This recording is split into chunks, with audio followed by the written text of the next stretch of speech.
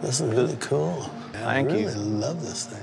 My mantra had been, you can't love or hate Chicano art unless you see it. I love this painting. He has carried the flag for Chicano art for decades. Cheech has 700 pieces in his collection, and it's like discovering a whole new world.